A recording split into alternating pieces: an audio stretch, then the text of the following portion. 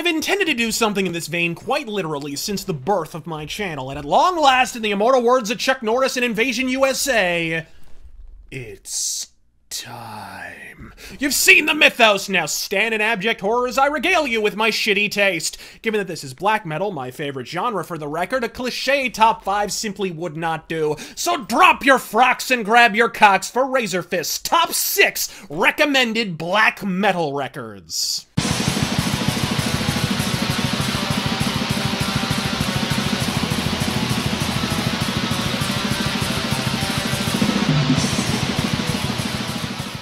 With black metal largely established as a European, if not expressly Scandinavian art form by the late 90s, what was rarely mentioned at the time was that ever since a tape-trading relationship between a mouthy New Yorker, Paul Ledney, and Finnish black metal mastermind Nuclear Holocausto of Beherit fame led to the formation of Profanatica, the seeds of US black metal had begun to germinate. Still, standouts among the dross and dogshit were unquestionably the exception rather than the rule, and Illinois powerhouse Judas Iscariot was one such outlier. Formed by Andrew Akhenaten Harris in the early 90s as Heidegger, by the mid-90s it had metastasized as the merciless Judas Iscariot, initially more pensive and introspective, a clear adherent to the cold and bleak school of Norwegian black metal.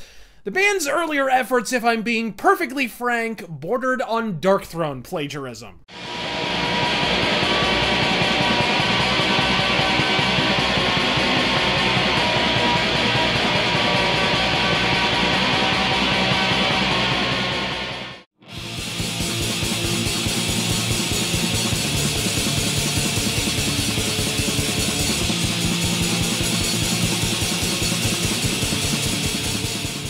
And then, as the late 90s gave way to the 2000s, Judas Iscariot found their sound, a non-Perel hybrid of melodic, open-handed riffcraft, of Transylvanian Hunger-era Darkthrone, with a breakneck ferocity that, thanks to the addition of new drummer Cryptic Winter, resulted in some of the fastest black metal you are ever likely to hear. Before Judas Iscariot broke this ground on the classic Heaven in Flames, black metal seemed to fall into two phylums: the down-paced devotees of Darkthrone, and the breakneck brutality of Swedish fare like Dark Funeral or Cythereal, where spooky riffs were shorn for the sake of expediency and heaviness. This subgenre would later be derisively described as Norsecore. Over the span of 3 masterful albums in the late 90s and early 2000s, perhaps unintentionally, Judas Iscariot bridged that expanse, melding the aggression and speed of Swedish Norsecore with the more meditative atmospherics of top-shelf Norwegian black metal, and it's a bridge that stands to this day. One bands like Inquisition have been pirouetting the fuck across ever since,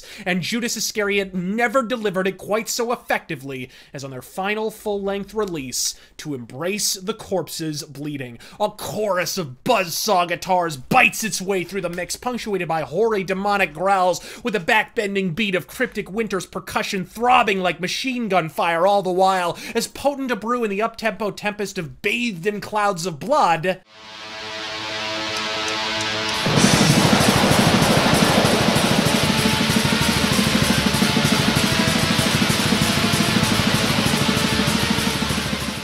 As in pounding down-pace affairs like In the Valley of Death, I Am Their King.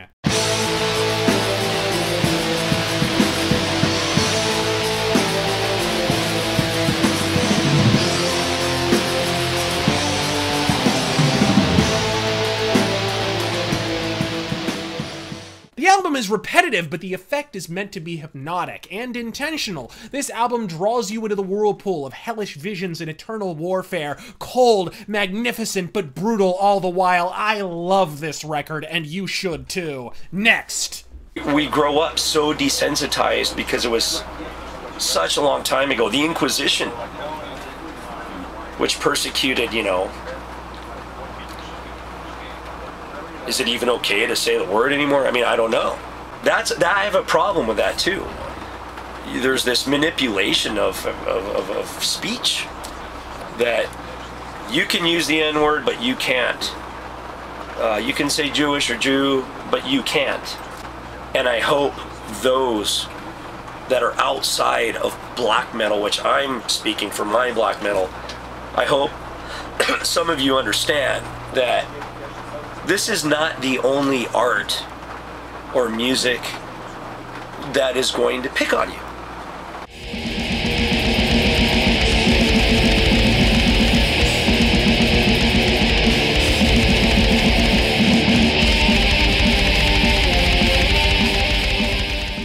take the final two Judas Iscariot records, add a twist to thrash, with just a dash of Norwegian black metal legends Immortal, out the fuck pops Inquisition, arguably the finest American export in black metal history, and perhaps one of the greatest touring bands in the entire goddamn genre. With a circuitous origin that includes multiple moves to and from South America, and at least one major change in music genre, the end result of the creative crucible is a truly unique band that continues to evolve with subsequent releases. After the somewhat by-the-numbers thrash metal of their earlier demos, upon relocating to the United States, founder Dagon hooked up with drummer Incubus. The demonic duo immediately clicked, and I swear by God and gentle Jesus, I have never heard a bigger sound from any two human beings in all my years. As I opined on Twitter, Zasthor is one dude, and it sounds like it. Burzum is one dude, and it sounds like it. Inquisition, with just two human beings on stage, sounds like a standing fucking army.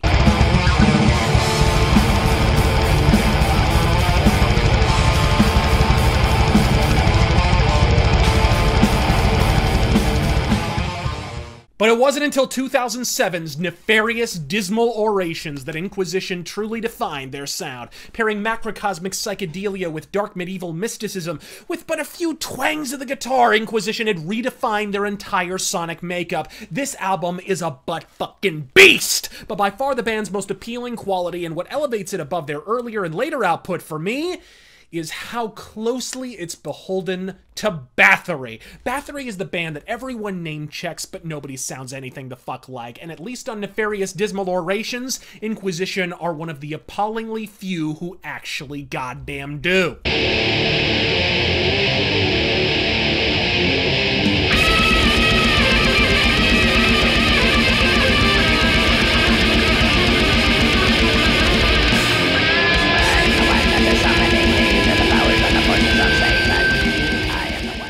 When I first beheld that opening solo, slathered in reverb, ringing through the night like a funeral dirge, that thudding, thrash-laden percussion, it's the rebirth of Bathory, and I ate it up with a spoon. And here's a neat trick.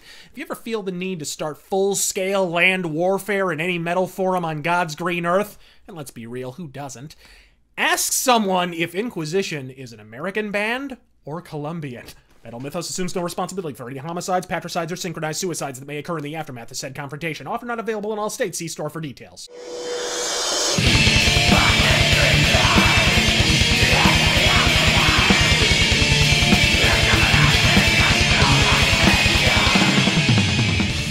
Without question, the most experimental release, and far and away the most experimental band on this entire goddamn list, Austria's Abigor is without peer in their respective genre, and that's not mere idol worship, that's a stone-faced acknowledgement that absolutely nobody sounds like these cats, particularly not today. Ceaseless time changes, flourishes of fretcraft, double and even triple guitar harmonies. These are sounds more traditionally reserved for death and math metal, and Abigor have mastered it to a degree many of the aforementioned death metal bands objectively fucking haven't.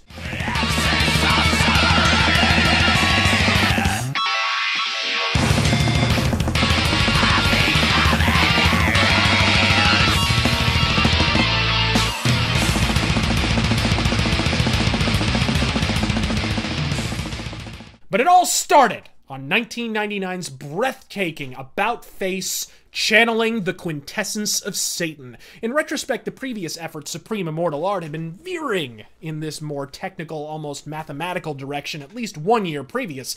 But with longtime vocalist Selenius, yes, the same Selenius that founded the protracted exercise in Lord of the Rings worship that is summoning, and his tendency toward more folksy ambient interludes, it was almost a foregone conclusion that the sonic schism on the album in question would ultimately manifest in real life. And sure enough, by year's end, Selenius was out smoking pipe weed with Gandalf, and guitarist and founder Peter Kubik had recruited a new vocalist by the name of Thurisaz, who, thanks to the mix, may as well not even have showed the fuck up. The arrangements, guitar harmonies, and percussive assault of Thomas Tannenberg are clearly front and center, while the newbie is reduced to a reverb-caked whisper beneath it all, but by God, it fucking works. It's rare you say this in connection with black metal, but I recommend if you're gonna listen to this album, do so with a decent sound system or a solid set of headphones, because a simple car stereo or an iPhone is gonna miss the jaw-dropping complexities unfolding beneath the machine gun fire and fuzz.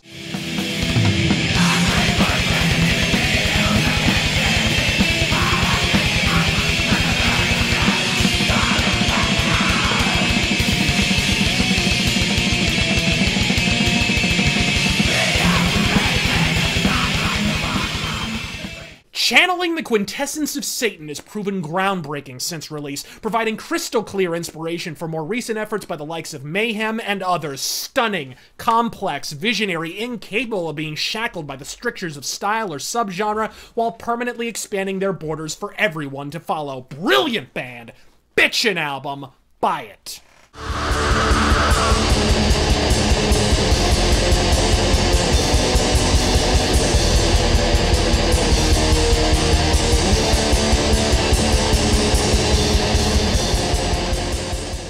With Norwegian black metal shitting the bedspread in the early 2000s and Swedish black metal legends coasting on the strength of past glories, it was up to that other Scandinavian moonscape to pick up the bit. Now, Finland boasted black metal since the days of Beherit in the late 80s and early 90s, but by the late 90s, it was apparent that a legitimate movement was spawning in the ice-capped mountains of the Lapland. Azagal, satanic war master, but perhaps none more legendary than the hoary hosts of Horna. Feasting on the glory days of Gorgoroth, guitarist Shatraug has been conjuring bleak soundscapes that evoke the bitter cold and maddening isolation of the land in which they were conceived. After a revolving door of vocalists in their nascent stage, even briefly featuring the unmistakable shrieking of satanic war master himself, the band ascended to a new level entirely when they finally settled on a permanent replacement by the name of Corvus, whose ear-splitting shrillery soars throughout this exceptional album, featuring the gibberish onomatopoeic title of In Vatnags Eflosolf is Gantavne, though I'm sure by complete accident, if you take out every even letter and leave only the odd ones, you wind up with Evangels of Satan, which I think technically makes this the band's only English title release. It's the ravishing riffcraft of Shatraug that drives the train here, with spine-chilling six-string refrains that will bore into your brain for keeps. This is an album that will haunt your wakened dreams.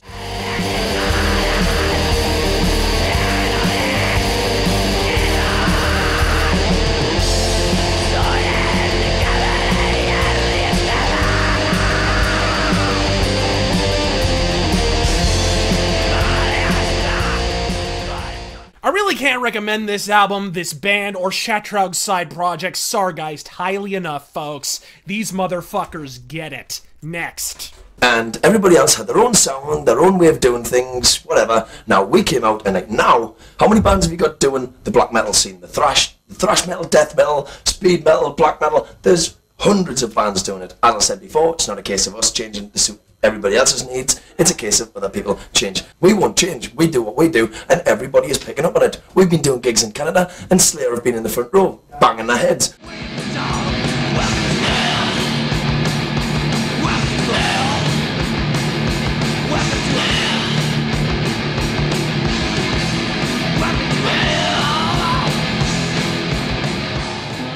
Pop quiz. How many albums can you conceivably cite that invented an entire genre? Rainbow Rising for power metal, Alice Cooper for shock rock, the Procol Harum for prog, the list goes on and on. Now, close your eyes and name one that invented 3. Yeah, about as easy as squeezing Precious into a size 4 catsuit. Now open your eyes, folks. Congratulations, you're goddamn looking at one. Venom are, without question, the most underrated triumvirate in the history of metal. A band as overlooked in their own genre as in everybody fucking else's. To black metal fans, they're the geezers who invented the name and nothing else. To thrash nerds, they're a mock Motorhead that couldn't find a tune with a GPS and a dowsing rod. And I'm gonna be straight up about this. If you fall into either faction, fuck you! You're more wrong than Hulk Hogan giving Brooke a bikini wax. And it all began with the wellspring that is Welcome to Hell. For a band that only coined the term black metal, this record sure as fuck does feature every hellish hallmark from tremolo guitar picking to blast beats to guttural satanic lyrics. But fuck the pioneer status, because that's not why it makes this list. This album fucking kills, as in still, as in to this fucking day, the anthemic Poison, the Titanic title track, the gutter fucking gallop of Angel Dust. But for my money, the best track on the record isn't even on the record. Well, any version of the record from before the CD re-release, that is. The savage single known simply as Bloodlust.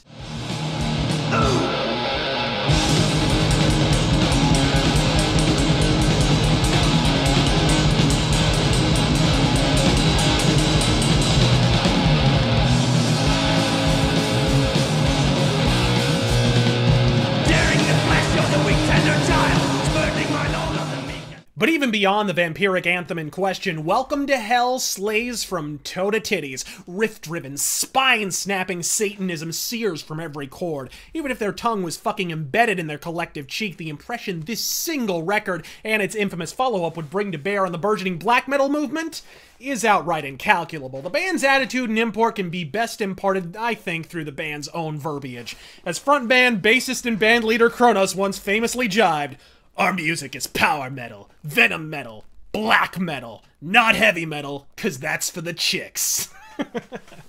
Next. You know, the first album was better as we sounded at that time. Got the name out. Right.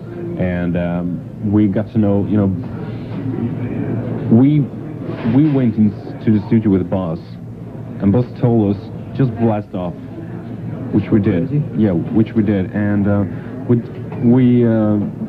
with the return, it was like I was influenced by different things, and it was probably the reason why the album turned out a little bit different and wicked was because we were totally drunk during the recording, and we were totally into the dark side of life.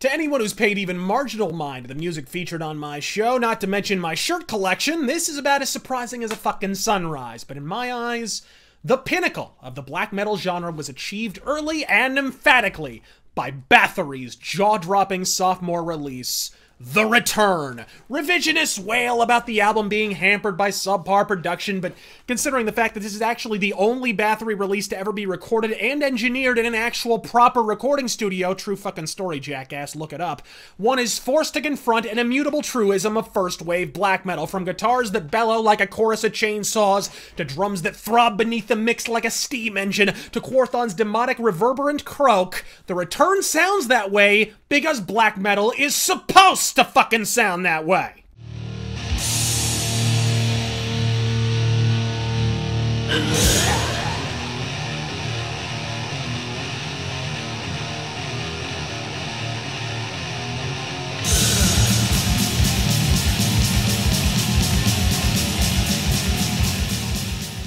I don't know what's more sad, that third-wave black metal bullshit merchants remain convinced this record is inferior to Under the Sign of the Black Mark, or that the genre it helped spawn has yet to surpass it 31 years fucking hence. And before you bitch, Under the Sign of the Black Mark is great. I want it to carry my babies to term, but come the fuck on, folks. The Rite of Darkness, the title track, Total Destruction, and the immortal hellish headbanger by the name of Born for Burning.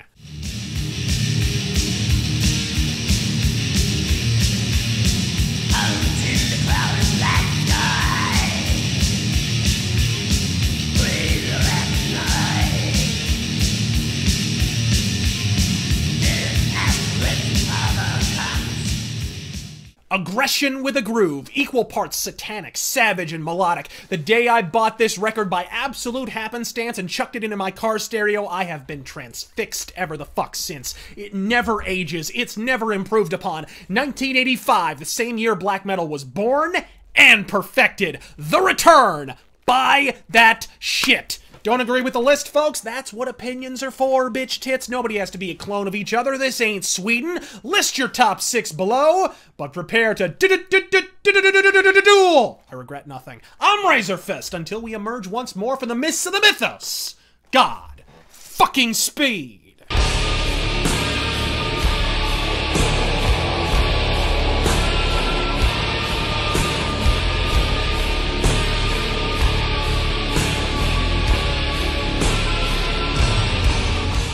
And you know, right after the interview, I'm gonna have a bath.